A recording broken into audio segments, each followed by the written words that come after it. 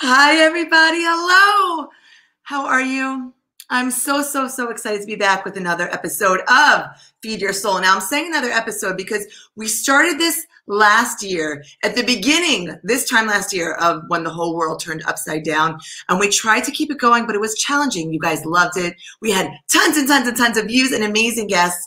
But it was challenging to keep it going, so we went a little on hiatus, and now we are back with a new premiere and a new season. And we've got literally months and months and months of the most innovative, exciting chefs on the planet who are coming here to cook with us every Wednesday. So I just want to know what it's like, what you're feeling, how you're doing. Tell me how things are going. We haven't checked in like this in a while, and I'm excited to be back and to be cooking and talking with you about things that we are passionate about, right? So food and soul, they're so interconnected, and we're going to get right into it today. So I want to tell you about today's guest, but make sure, please, you just check in. Let me know where you're watching from.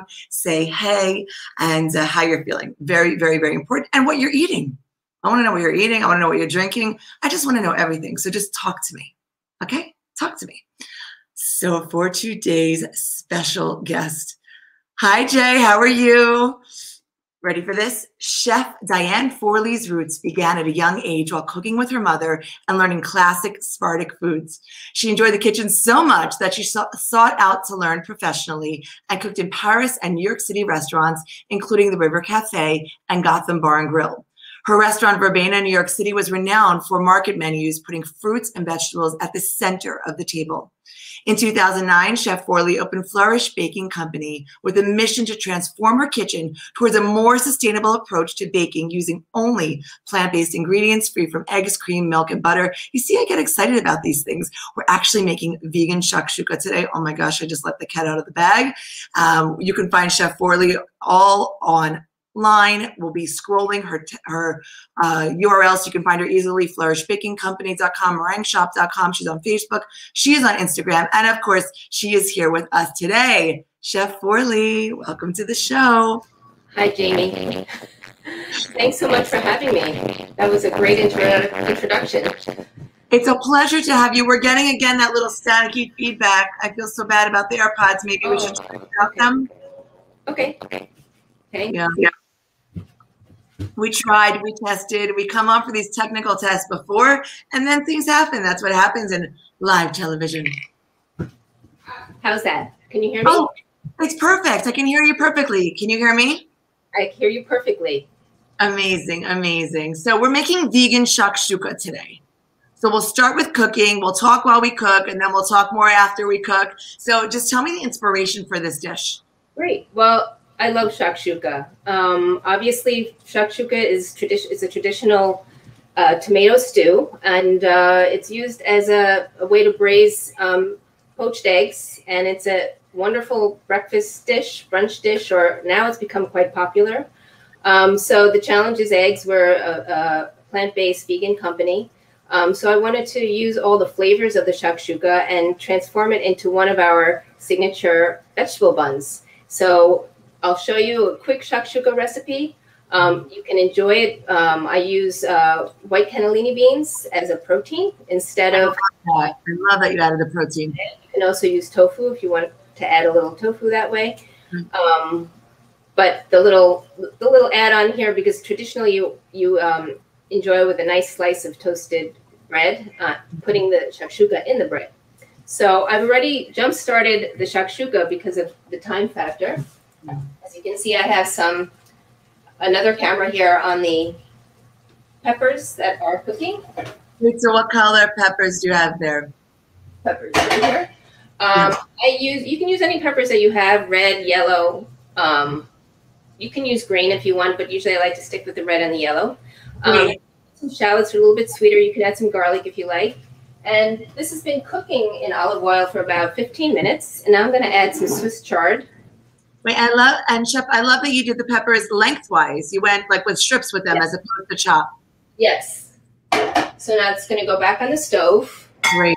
Oh, the Swiss chard looks fantastic. And I like Swiss chard. Actually, my mother uses a lot of Swiss chard. There's a lot of tomato stewy type of dishes that she's always cooked for me. One of them is bamya, which often puts it's traditionally made with a tomato, a little lemon juice, dried apricots for natural sweetness, and that is like a flavor that I grew up with. So anything that's stewed tomato reminds me of her cooking, and she's still cooking, loves to cook. Wow, how old is she? This is 92. Oh, amazing. That's unbelievable. She should be 220. Listening. But my father's 93. Wow, unbelievable. So amazing, and my inspiration, both of them. So, Chef, you said you grew up with Sephardic cooking. Swiss chard, stewed tomato dishes are very, very, very Sephardic. Where is your family from? So, my mother is from, originally from Guatemala, but my grandmother's from actually Bombay, India. She immigrated to Alexandria, and then they moved eventually to South America. My father's from Hungary. Wow, wow. It's got a little UN situation going. Fantastic. So while this is cooking, I'm also going to add my spices, and the spices that are traditional to shakshuka, a little cumin, a little chili, I use a little smoked paprika for a little smoky flavor. You can really spice it up or down according to your desire.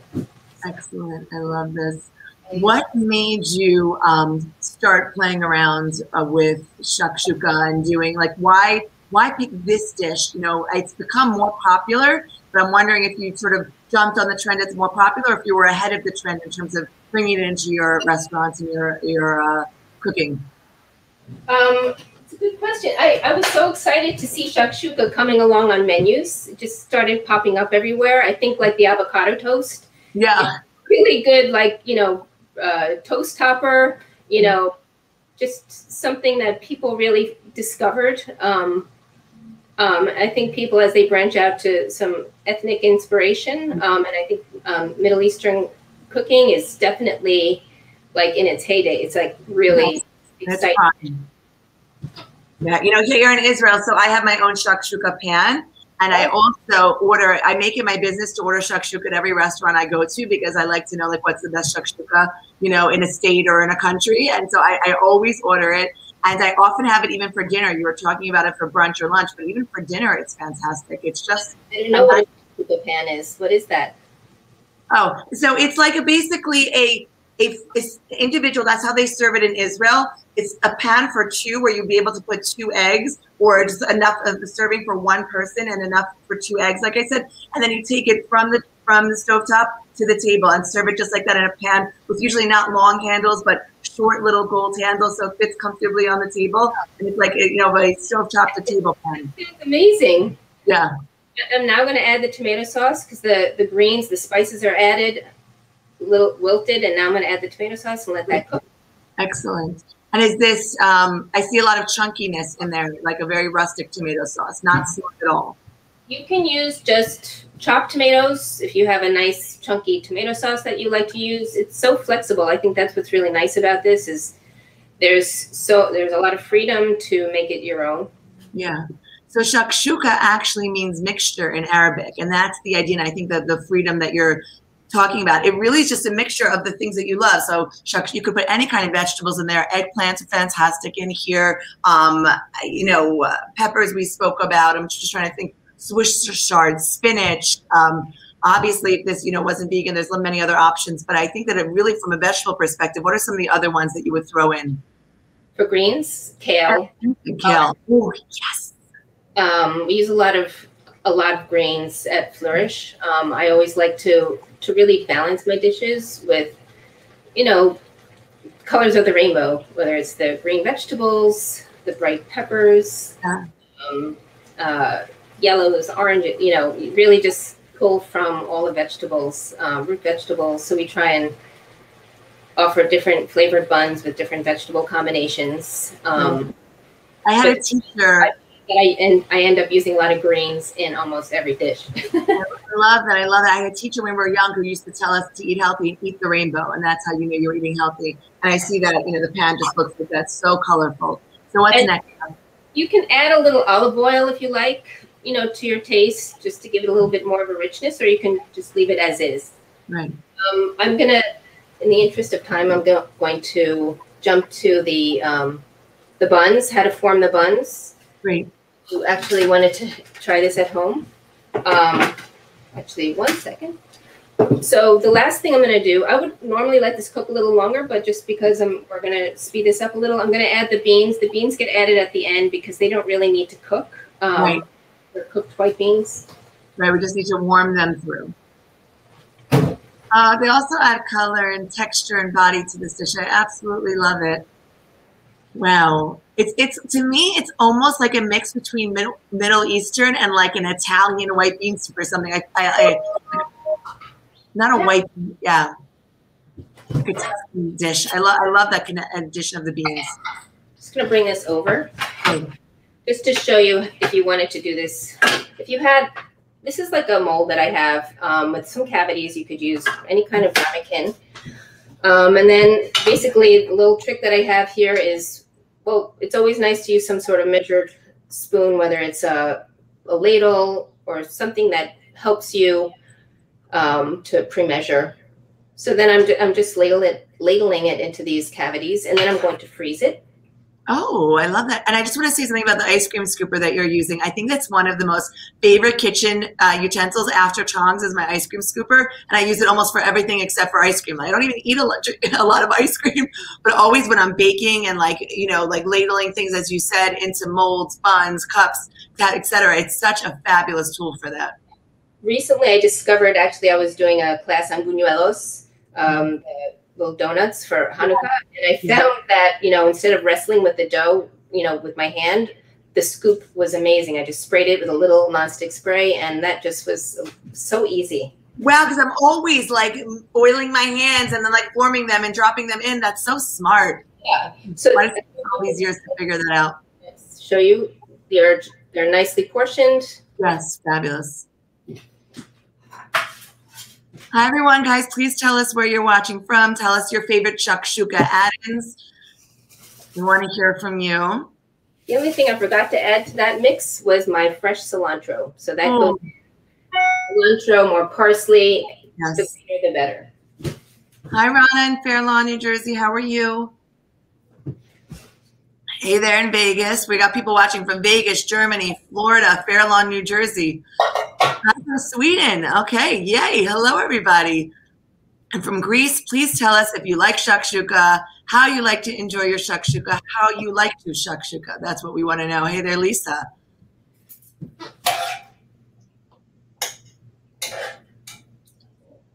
Oh, my gosh. Indiana and Pakistan. Oh, I love it. Oh, that's beautiful. I love it so we can see it in the bowl as well. Australia, hello there. Mirala in Peru. Everyone is watching us, Chef. Everyone. There's a little bowl of the shakshuka if you wanted to enjoy it on its own. Oh, that's stunning. I love that. And you just added that. What did you accentuate with? Because it's a teeny bit far. Oh, just a sprig of cilantro. Oh, beautiful. Okay, fine. I can see that now. My mom is watching. Hi, Mom. How are you in Philly? You said your mom is watching too, your mom and dad? Yes. From New York. Hi, Chef's mom and dad. Okay, so these are the buns. So talk to me about the flour in these buns. What type of bun? This is a potato bread that I make. You can use pizza dough, anything that's really nice and stretchy, as you can see. So I have little frozen pieces. And so now I'm just going to form right over the bun. Wow. And it's easy. And it's really nice. And so now I have a little bun. You can see that. Yes, I can see. That dough looks delicious. It just looks so light and stretchy, as you said. I love that. And so I'm just going to put it right into this little foil or ramekin or anything. Yeah. And so there. I love this idea. Often, in Israel, it's served with warm bread, warm pizza, and you're putting the shakshuka in the bun. Have you ever seen this before? Was this your invention? No, I haven't seen it. I have so many different flavors of buns right now that that are available on our website. Actually, they're savory vegetable buns. I have I even have like a spaghetti squash and meatball. I have pierogi. I have all sorts of flavors. Well, it's a complete meal right there. Right. So that's it. So it's a handheld meal. It's portable. It's very easy. So now these will bake. You can also, these are really great to have on hand if you want a quick meal. Yeah. So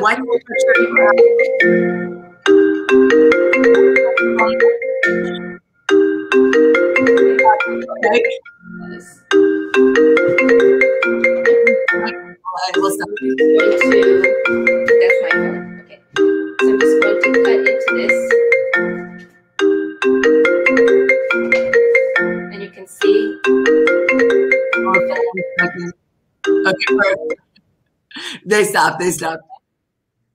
So you can see I put the filling, and now they're a nice little sandwich inside. You know, and I love it. The dough is so light. They're not super doughy. They're actually much more filled than they are doughy, which I think is a great ratio if you want to enjoy a nice meal. So now it's like a nice little sandwich. Yeah. And enjoy that. And you can take your shakshuka on the go. I absolutely adore this idea. Wow, it's so genius. Guys, if you like the idea, please let us know. Tell us you're enjoying it. Tell us if you ever thought about something like this. This is like the sandwich all made in one portable. I think it's like so amazing. Sherry's saying she never tried shakshuka before. Now is your time. A green shakshuka with eggs. People definitely, you know, love that as well. Oh, my parents are from Transylvania. So my mom wants me to say hi to your parents in Hungarian. So Hodvod and Serbus, hi and bye to them. Yes. So my father, yes. So I know all those words. Yeah, totally. So Chef, this is the fun part where we get to sort of chit chat a little bit about you, your background, your passion for food and cooking. Did you bring anything along to drink and sit with us while we talk? I did. I was excited about that prospect because I love beverages. I love different kinds of teas. And so this is one of my favorite teas. It's Pu'er. It's a fermented black tea that is a really good coffee replacement. So if you want to break from coffee, it's a digestive tea, but there is some caffeine, of course. And it's got a really delicious roasted quality to it. And as you can see, it looks almost like coffee. Yeah, I do. I love that. So it's so funny. I thought I was going to be boring, but I also brought tea. I brought along chamomile green tea. I drink about 5 cups of green tea a day, and I love varying up the flavors. And my husband just, you know, he always likes to surprise me and bring me home something different. I thought the chamomile was like, I love that. Just so relaxing. I used to always have a cup of chamomile before bed, and now so the chamomile green tea, I figure we'll enjoy that together. So cheers with our tea. L'chaim, I love it. So I was thinking to go back and forth between iced or warm, and I decided I wanted a little bit something warm and cozy while still like kind of winter for a second here in Israel. What's the temperature like over there in New York? What's it today? How's it today? It's starting to get spring-like, so it's been between 50 and 60 degrees, but then it's kind of doesn't know yet. So this weekend it might be 30, 40 degrees again. So still adjusting. We'll see. Oh, we'll see. Okay, so tell me just a little bit about your passion for cooking. I know you said it sparked while your mother was cooking Sephardic classics. She did a lot of cooking at home. But how did it develop into something, oh, this is interesting, to like, this is my life's passion? Ever since I can remember, I was always in the kitchen with my mother. She would be cooking, and I often did a dessert for either Shabbat or just on the week, during the week for fun, and I just really liked it. And this was pre-internet, so all of my information came from reading books or magazines, and so I tried to just work my way through cookbooks. And at the time, I was mainly baking, and so just really baking all through high school. And before I went to college, I did an internship in a restaurant in the city called the Palace Restaurant. It was a long time ago. And I really just loved it. But I went through my college, and I even did my thesis on culinary history and 19th century, the rise of the restaurants in 19th century France. So I was still always very involved in food and food things. And it's to be coming into the food industry now, where there's so much at your fingertips, is a great time. YouTube, or, you know, just even what you're doing, to be able to broadcast and bring people together from different parts of the world. It's just very exciting. It's such an exciting time right now. And obviously we've all been online before, but now with everything that's going on in the world, it's brought so many of us, I think, closer together. We're spending a lot more time here online together, and I'm cooking with people all over the world that I never even expected to. And so it's been such an inspiration for me these days, and to be here with you. Cooking is a very soulful endeavor. We spoke about passion. I named the show Feed Your Soul because I feel like if it was just about nourishment and survival, we wouldn't be putting this much into it. So what do you think? Why do you think it's, if you agree with me, why do you think it's so much more than that, right? We're not just eating to live. we're almost looking to eat. So talk to me a little bit about your thoughts on that. Well, all of my businesses have always been passion driven. From my restaurant at Verbena, it's a small restaurant, and we were basically cooking for each customer. We really liked the personal contact, and it was really important about the ingredients that we used, because we would think about who was enjoying that at the other side, and really trying to create a special experience in the restaurant. Now that I have a bakery, which is all plant-based, it also caters as a bonus to different lifestyle or dietary choices. And I really feel like I'm providing such a great service and opportunity with delicious foods and cakes for people that can't really find plant-based baking in too many places. So I feel that really trying to educate people that there's many options in how you cook. And it's very exciting with all the new ingredients that are out there. I just love to be able to experiment with different ingredients that can move towards a plant-based palette and show people that look at what you can do with all these amazing ingredients. Yeah, I love seeing your creativity on display, especially, when we're on your website. We have a fun part of the show that we want to do 10 rapid fire questions. And the idea here with these questions is you just don't think, just, answer whatever comes to mind first. It can be one word or it can be, a few sentences, but some of them are quicker, some of them are deeper. Hopefully we'll get through them all, but just want to hear your thoughts on this. So your favorite ingredient? Oh boy. My favorite ingredient, chickpeas. Oh, I like that. I like it. Okay, favorite Jewish food? Mashi. Wow. So do you want to explain what that is? Again, it's one of my mother's specialties. It's stuffed squash with rice and meat. Usually it's chicken. That's not vegetarian. It can be made vegetarian with a tomato and apricot sauce. So we have a very nice recipe for it, and we actually show it's called dolma in some countries, mashi in some countries, and you could stuff not just zucchini, of course, yaprok, it's called from Iraq. You could stuff onions, you could stuff peppers, you could stuff tomatoes, but zucchini is a classic, and so I love hearing that. That's so funny. I never would have guessed, but yay. And do you still eat meat? Like, is that something you do, or now not anymore? Would you make mashi? 95% vegan, and 5% is for my mother's cooking, where I make exceptions. Right. I love it. Given suggestions for mashi, dolma, yaprok, all these stuff vegetables, doing it with, a quinoa, which has like a little bit more protein based with the tomato inside. Like, how would you make it vegetarian yourself or vegan? You can use actually like a seitan. I just shared a recipe with somebody. They shared it with me.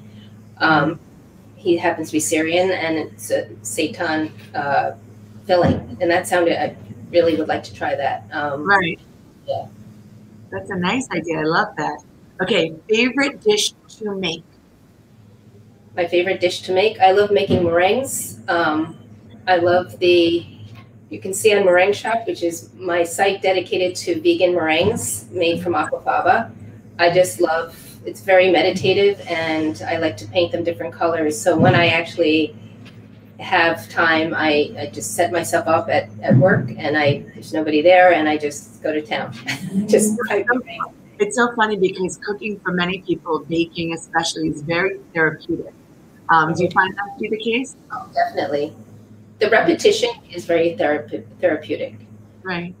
Very nice. Amazing. Okay. Favorite dish?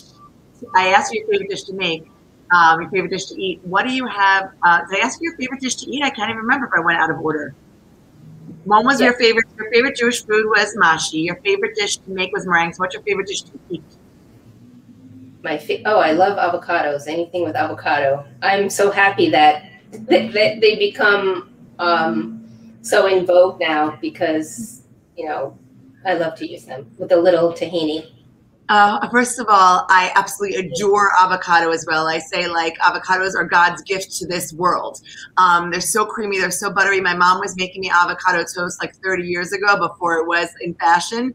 And like you said, it's great to be on trend, but I feel like I appreciated them and loved them before, you know, they were on the scene. So and it's funny you like the avocados with tahina. That's so interesting. It's delicious. Right. Fabulous. I love that idea. Okay. What did you have for breakfast today? I had a piece of, that's what I had. I had the avocado on toast. Okay, perfect. Yeah. Perfect. Improving it. And then what's for dinner tonight? I'm sorry? And what's for dinner tonight? Dinner for tonight is we're going to have a little Israeli couscous. I have delicious. I'm going to do a pan roast of cauliflower and broccoli with the Israeli couscous, and I will probably use some of this shakshuka sauce. I was going to guess it's the shakshuka buns or something to do with all the food you just made. Okay, 2 unexpected things in your fridge or pantry right now. I have. Let's see. What do I have? Oh, I have some pickles that have been pickling for a while, a rutabaga and carrot pickle. Beautiful. And then I have capers. I love capers. I love salty capers. I think you just add them to almost anything, that little bit of, you know, puckering punch. I love that. Okay, so tell me finish this thought, my earliest food memory. My earliest food memory. Oh, wow. We're going deep here. It's Feed Your Soul, Chef, you know, like we want to like dig deep. Okay. I remember enjoying this. My favorite dish when I was little was scrambled eggs on a scrambled egg sandwich. Wherever I went, that's what I would have. So it was unfortunately not. It's just simplicity. I feel like the simplicity, the warmth, you know, can come from really easy preparations and smells, and yeah. I love that. I do agree with that. Cooking makes me feel relaxed. That's so nice. People ask me, you know, all the time if I find it relaxing or if I find it creative. And I feel like it's challenging for a mom with little kids at home, you know, and different ages. When I'm cooking, it could sometimes be very stressful.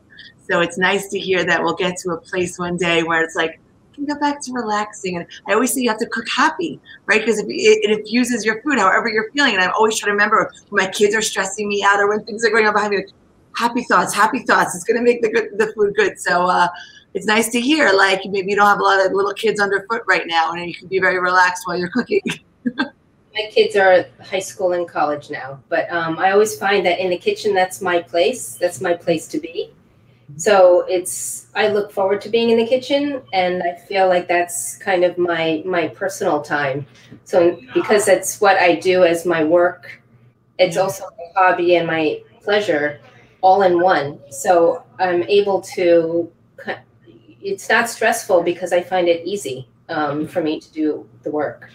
Mm-hmm. So I'm always, being in the kitchen is always, has only positive moments for me. And I'm always thinking about new dishes. So it's not only is it that I'm preparing something for my son who's here at home now, but I'm also thinking about, how can I make a new dish at work? And I'm also just enjoying the moment where I can just unwind. So I love that, you know, and just a last thought for us to think about, you know, for me, food and cooking is very much about my family. I think I always am thinking about them when I'm cooking, and it's about the meal that we're going to have or the holiday that we're going to celebrate, or for the weekend it's Shabbat, you know, and I look very much, I think for me, the cooking is the means to the end, to those family meals and just hanging around the table, like just forever and a day. And I think about that a lot when I cook, and when that inspires me in the kitchen to make things that are beautiful or things that are nourishing or things that are flavorful or things that are interesting. What for you, sort of drives your passion other than your personal passion for cooking and creativity? Just give me one sort of soulful thought about whether it's a family, whether it's sustainability. Talk to me about something a little bit deeper that cooking, does for you, or what it does in terms of your relationship with others. Well, that family sitting around at a nice table has always been a very special experience.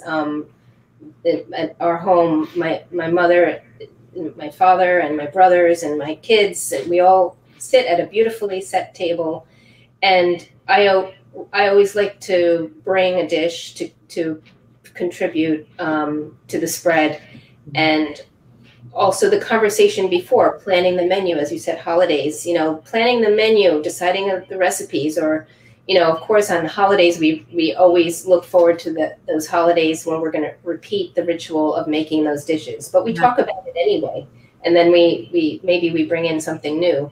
So it is that whole moment and conversation of the planning of a special dinner and sharing that with the family, I agree, is such an important part of eating together with the family.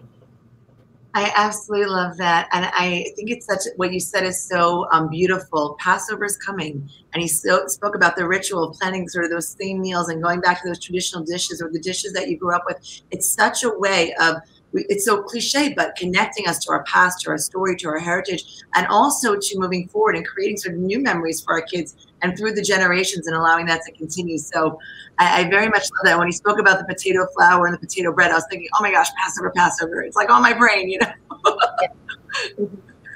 So I feel like that dish, and even I'm wondering, I think we definitely have the recipe for the wiping shakshuka that we posted, but the potato bread, is that something that could be easily converted to Passover? Does it have regular flour in it as well?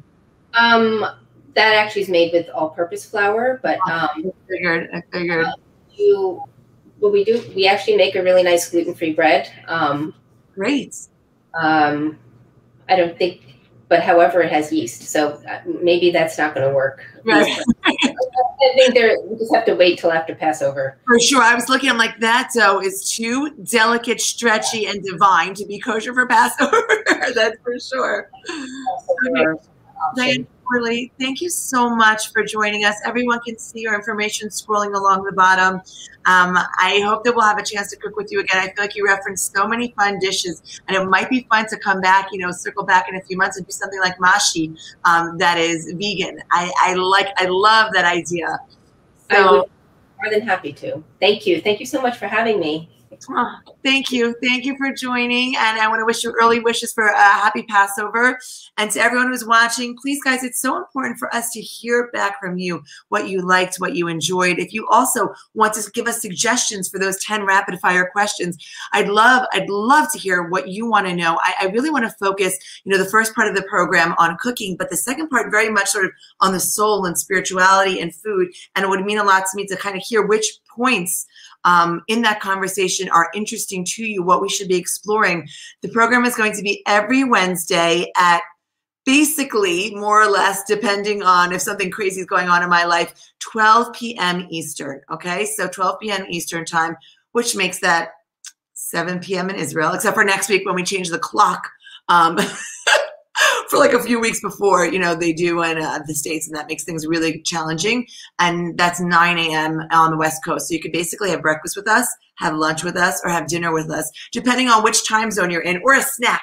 Because I saw there are lots of people watching from Brazil and Argentina and Sweden. So wherever you are in the time zone, eat with us, bring a drink. That's the idea here. Everyone should bring a drink. I have my chamomile green tea. You can bring a glass of wine. You can bring coffee. You can bring depending on where you're at. I was thinking of doing like an iced Israeli slushy or a limonana soon as it starts to get a little bit warmer today, kind of like hinted at summer today. And I was like, no, not yet, not yet. So I had this warm green tea. But this is when we want to hear from you. So please drop your comments everywhere. Of course, the recipe will be on aish.com and jamiegeller.com. The show is done together with Aish, with Jamie Geller. I know I'm talking about myself in the third person, but I'm referencing my website. And you can find us everywhere. Come This is the time we get to feed your soul, both figuratively and literally. So come join us on Wednesdays, and we'll see you next week. Bye-bye.